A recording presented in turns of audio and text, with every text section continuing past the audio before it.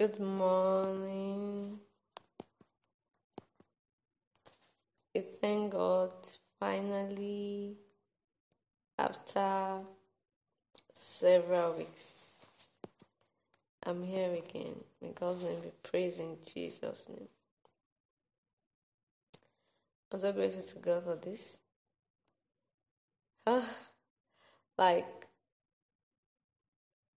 when my prayer started on YouTube and I was doing Instagram and other places, I've had a mind to come for this podcast, but I kept praying, God, please give me the grace. God, help me. God, fill me with the power of God.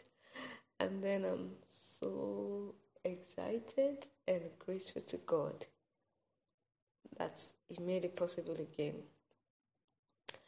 And I want to say Happy New Year. This is our first podcast in the new year. We want to thank God. We were so scared about last year that God, please protect us from evils, protect us from dangers, protect us from harms. And that is exactly what God has done. He has kept us alive against the wishes of darkness. It didn't put us to shame. May God's name be praised. In the name of Jesus. I am grateful. I don't know about you, but I am grateful. It's by His grace we are not consumed. Despite all what we went through, He proved Himself faithful. He proved Himself as our God. I want to sing a song. This God is too good, oh. Don't look too far to see how good He is. Blood of Jesus. Blood of Jesus. Sorry about that. That's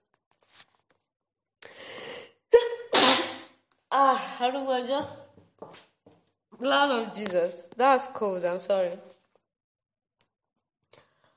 Some cold is entering my body. But I will still sing. Let me start again. Don't look too far to see how good He is. Just look at me. I'm the apple of His eyes, the thoughts that fill His heart every morning, noon, and night. Look how He turned my life around, make me a shining light. He's beloved and the redeemed, and I will love You forever, worship You forever, because this God is too good. Oh. Amen. Let's end it that way. You see, that is it. Don't always look at challenges like, maybe I shouldn't do it again. Look at it face to face and say, I'm going to start it again. I'm going to do it again. And believe me, if you have that determination, the challenges will always bow to you. And you always come back stronger, better. That cold wanted me to keep quiet. But when I said no, the song came out better. So that's another encouragement. We thank God for encouraging us in all ways. We thank God for everything. I'm so grateful. I never knew the Lord could turn out this way in this situation. But He did. Though I know He will always come true, but I didn't know it was this way. Thanks be to Him. I always knew He will always come true. You see, that is the confidence when you are a child of God. And when you have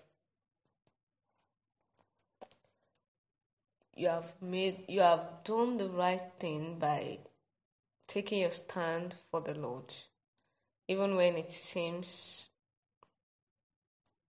unreasonable to take your stand for God, and you did it, it will always come true. It will never let you be put to shame. It will never let His people be put to shame. He said He will not allow the wrath of the wicked to fall on the righteous. So that is the reason why God never puts His children to shame. There's always a difference. He said He will put a demarcation, a difference between those that serve Him and those that are not serving Him. So today is another day to encourage ourselves that God is always behind us. He's always before us. He's always with us. He's always in us. His name be praised in Jesus' name. Yeah, let's pray, because that has always been our tradition. Every time we come for podcast, we always pray before we start, because the words are not my words. They are the words of the Lord. And we need to connect with the Spirit of God, so that everything going out,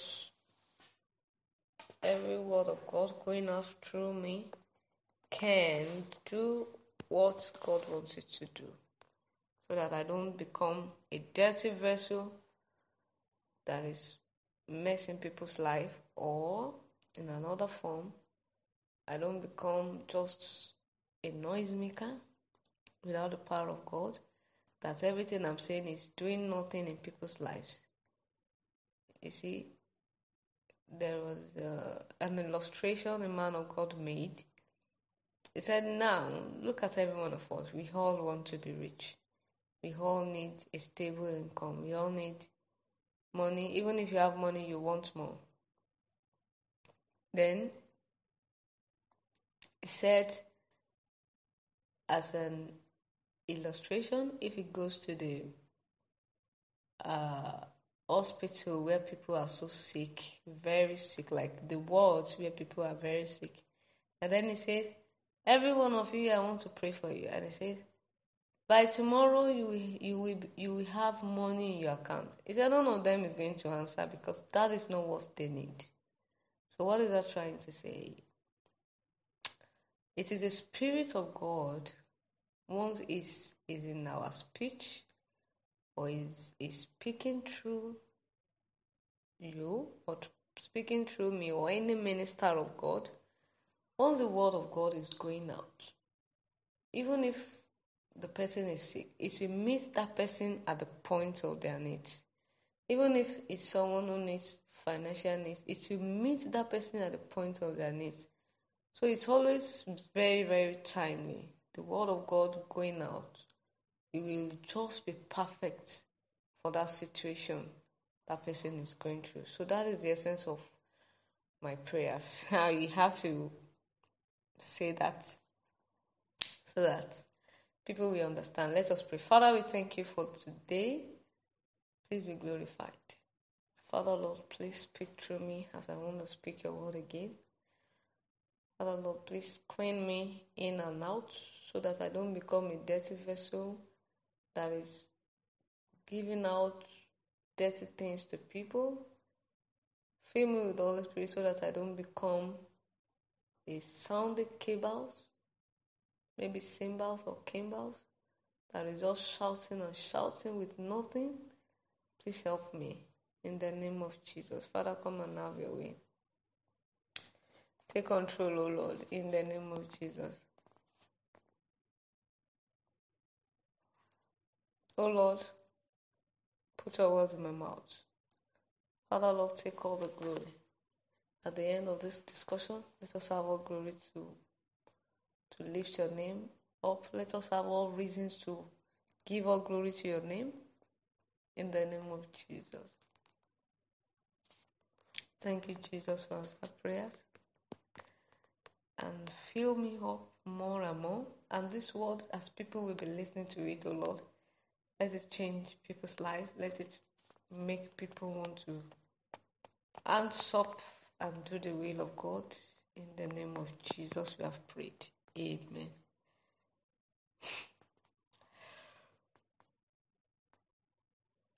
Yes, we thank God. I remember the last time we were doing 15 minutes. So now we have used 10 minutes for preamble. Sorry about that.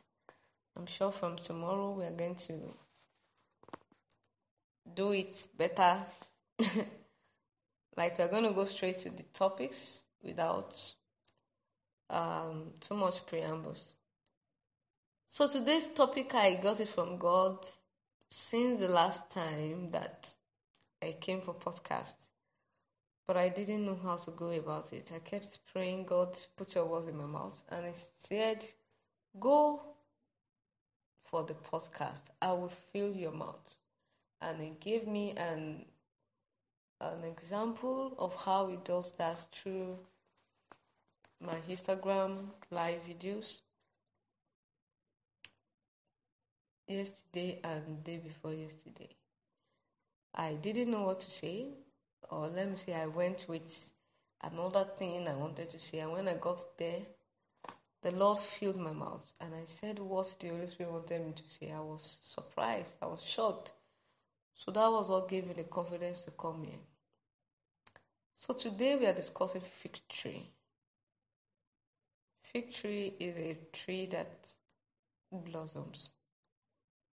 We have the passage in Habakkuk chapter 3 verse 17. It said, though the fig tree may not blossom. Then he went to verse 18. It says, yet I will praise the Lord. Then the verse 19 says, the Lord will perfect all that concerns me. I think. Am I right?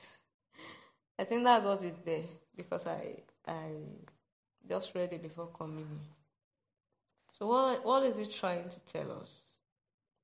It's trying to tell us, yet will I praise the Lord, and I will joy in the God of my salvation. The Lord is my strength, and He will make my feet like His feet, and He will make me to walk upon my high places. See? What is it trying to say? I know a lot of people might have been following my podcast, and many of them will say, why am I glorifying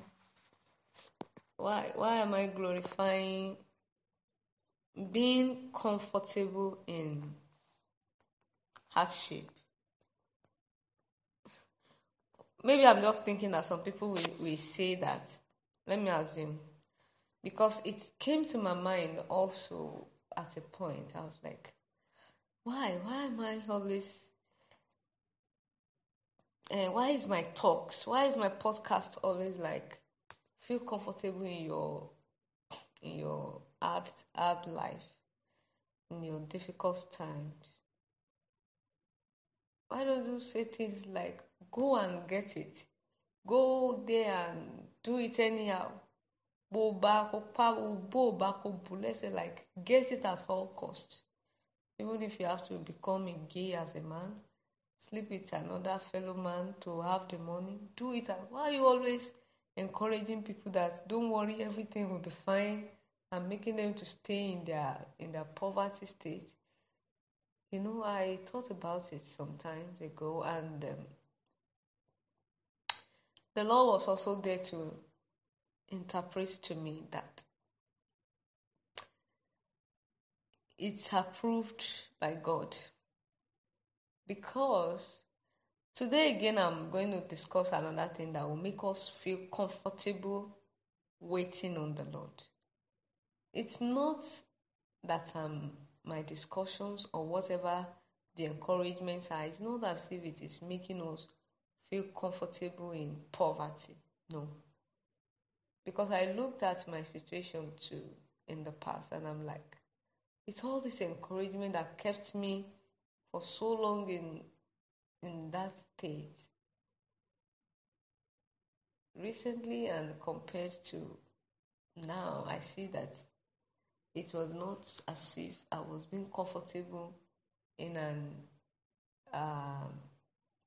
poor state or in a poor life or something. It's just waiting on the Lord.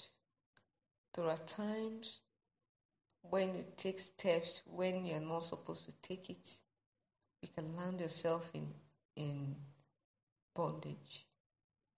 There's a passage of the Bible that says, for the fear of death, they put themselves in the bondage of death. They were running from death, and then they went and put themselves in bondage of death. You are running from shame. You are running from, I don't want to be stranded. Oh, I don't have a house. I don't know where to stay. I don't know what to eat. Then you went and sinned. If you ask a lot of girls that are doing hookup or prostitution or whatever, they will tell you, because they don't want to go hungry. My house rent is there. And the beauty about this is that I've passed through these situations, this poor state, this state of not having food, not having house, and I didn't go into messing myself up for money or going to become a boyfriend or girlfriend to a man to take care of my needs because I don't want to sleep on the street. I slept on the street honorably. Not on the street like that. Not like I slept on the street like that, but like I never mind what it takes. You know? So what is it trying to say? Or what am I trying to say? I know what I'm trying to say is still, like, what did she say? I will explain a little.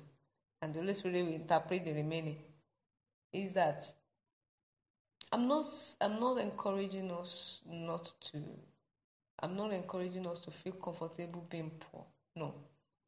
I'm encouraging us to wait on the Lord. To not outrun the plan of God. Because God will always come true. He will always show himself faithful. He will always come after he has tested us. Even Joseph, the Bible says, until the Lord tried him, until the word of the Lord tried him, that is when the Lord lifted him up. He went through it honorably. The temptation he had with his boss wife, a lot of people are going into such temptations, they are falling into such temptations today because they are thinking they want to save their lives. They don't want to be put to shame among their friends. I've had those situations where I'm looking at friends doing better and I'm like, God, when are you going to answer me also? I've had those situations. Go through the shame honorably. I've had a situation where even people younger than me have insulted me, they have treated me badly because I choose not to sin against God or run ahead of God before he does the great things, you see, that he wants to do in my life. Honorably, I passed through it. I took the insults honorably. I waited on the Lord honorably, you see, and then he came through, and he's coming through. So what is that trying to say? I'm not encouraging us not to pray for greatness or feel comfortable in poverty. No, that is not the point. The point is waiting on the Lord. If that option will make you lose the Spirit of God, it will make you lose the power of God in your life. If it make you lose the plans of God for your life, then it's not God's plan for you. God has another plan. He will always come true. People think, what if I miss this opportunity? Maybe I'm going to miss it forever. You won't miss it forever. You will not miss it forever. I'm using my life examples to explain, how do I put this in English? Like practical, yes, that is the English. I'm using my life examples to make it practical, that it is possible. It is possible to go through it. I remember those days, This recently, I started some prayers by the grace of God. We thank God you can join our YouTube New Year prayers or do your live video on YouTube live videos every evening by God's grace. You see, I started praying for greatness and lifting, and one of the prayers that came to my mind was the spirit that doesn't allow me to be accepted in jobs that will give me good money. Now, why did it have to be those jobs that will just be very small that I was approved of? And then I remembered, and the Lord reminded me and said, those jobs, they didn't approve you. The reason why they didn't approve you was because the Spirit of God in you was not in acceptance with that spirit. Because I noticed it many times. You know, a job that they will ask you to lie to people, and you lie everything on your recommendations and everything. You see, it was giving good money, and I decided to do small jobs, like small paying jobs that would, instead of doing those kind of jobs. And I was like, God, was it a spirit that was stopping me from having that financial freedom then? And God said, no. No spirit was asking you not to have financial freedom. It's because you are my anointed, and the power of God has not failed in you. The power of God is still in you. So it couldn't work with them. The power of God cannot mingle with them. It doesn't work in such environment. That was the reason why they didn't approve of you. That was the reason why they couldn't give you those jobs. You see? So what am I still trying to explain in all these examples, preambles? I'm trying to tell us that God will always come through. Then it looks as if, when these people are making it. You know, I was thinking about it. Maybe if I had had those financial freedom in those days, maybe I wouldn't have suffered this much. You see? You go through those situations, be like, what if I had done those things? I wouldn't have gone through all these problems, all these issues, all this chaos, all this lack. But yet, they were sinful, and you will almost think there will not be another way again. There will not be another situation where you are able to take care of yourself without having to bow down to the devil. You will think about stuff like that. But I'm here to tell you that God will come through. He will make another way that will not allow you to sin against God. God has time. He has specific times. He has specific time. I think there was a passage in the Bible that said Joseph stayed long in that prison. After he had stayed long in Potiphar's house as a slave, again he went to the prison. He stayed long there, and the Bible said the Lord was with Joseph. So that is the most important part. If the Lord is with you, He will come true.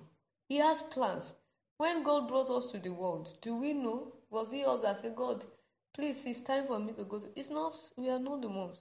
When God took us to that house that they gave birth to us, it was not us that said, this is the house I wanted to give birth to. Even if there's reason or there is chance for children to say that in heaven, we didn't know. We were so unconscious that we didn't have that plan. But I want to be sure at the same time that it was God who planned it that way. He cares about us. While we were in the womb, we didn't know anything. He cares about us. While we were coming into the world, on the child delivery day, we didn't know how it came about. It was all God's plan. So why do you now think He will forget about us now that we even know our left to our right? He won't. He has plans. He knows the acceptable time. He knows the accepted time. He knows the particular time He's going to do that. He's going to fix things. He knows that time that will fit us to have that wealth. Look at a lot of young people today. Sorry to use this example. I know it's not really right. of youth that are running ahead of God for wealth. Look at how many of them end up. You see? What is that trying to tell us? It's trying to tell us that God still has perfect time. Please let's wait on Him. So that is what this fig tree is talking about. Oh my God, finally God has spoken. I was like, God, what is the meaning of fig tree? What is, go and speak about fig tree. You see, the Lord has finally spoken through me. He has finally taken all the glory. Let me read it again. It said, although the fig tree shall not blossom, then the verse 18 says, yet I will rejoice in the Lord. I will joy in the God of my salvation. What is it saying? It says, I will wait on Him. He now says in 19, that the Lord is my strength, and He will make my feet like hinds feet, and He will make me to walk upon my high places. What is it trying to say? He's saying the Lord will come true. He will come true. He will come true. I'm saying it emphatically that the Lord will come true. How He will do it, you don't know. We don't know. But that He will do it, we know. In the name of Jesus. I want to end it now. And I want to trust that the Lord in His infinite mercy, He will use this word to encourage somebody. No matter what you are going through, hold on to the Lord. He will come true. Make sure any option you are accepting is that option that will make God to remain with you. Don't jump ahead of God. Don't say you want to help God. You can't help God. He has the best plan. May God help us. Let us pray. Father, Lord, I'm so grateful. I didn't know the meaning of this topic until I came here and then you started speaking through me. Lord, I return all the glory to you. Thank you, Jesus. In the name of Jesus. Father, Lord, refill me with the Holy Spirit and let the word of God that has gone out, let it do what you are setting out to do. Let it heal people. Let it bring people to yourself. In Jesus' name we have prayed. Amen. Thank you. God bless you. Bye.